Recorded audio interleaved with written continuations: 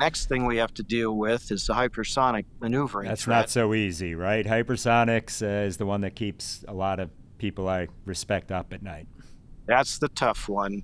And for the purpose of this discussion, I want to really direct our attention to the word maneuver. All these threats are hypersonic. So if, I know you know this, but if you're not a rocket person or a missile defense person, you might not realize that all the ballistic missile threats are hypersonic too.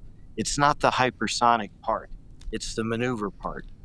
Because what that word ballistic means is that the threat will follow a predictable trajectory. So somebody launches a long-range ballistic missile against the United States. We pick it up from space with our space-based infrared system SIBRs, also exquisite. That system will tell us, yep, that is a missile. That is not a space launch vehicle. And this is the kind it is. And this is where it's going to fly. Tell us its trajectory. You call those tracked files. It'll tell us its flight path and what it's going to hit. So we know we need to defend it. And then we launch an interceptor, and maybe more than one. And it's just like shooting trap, Frank. These things are coming in at rocket speed. You're going to intercept them with a rocket because that's the only thing that's that fast. You're going to aim in front of it and lead your target, and they're going to arrive at the same place. And we do that hit to kill.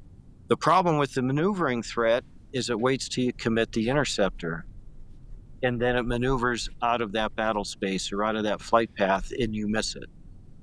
And it's because of that velocity problem of having to close on the rocket by flying far out with another rocket to hit it. This is a more complex problem. And, one of the other things that I worked on before were directed energy platforms. And so I'll come back to that maneuvering threat for a moment.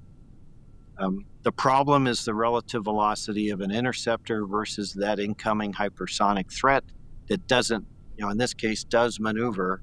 We need to change that math and change that physics. And the way you do that is with a speed of light round. Feel free to maneuver.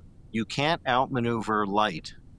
From the standpoint of that directed energy platform, I don't care how fast you're going or how many G's you pull in the maneuver, you look like you're standing still.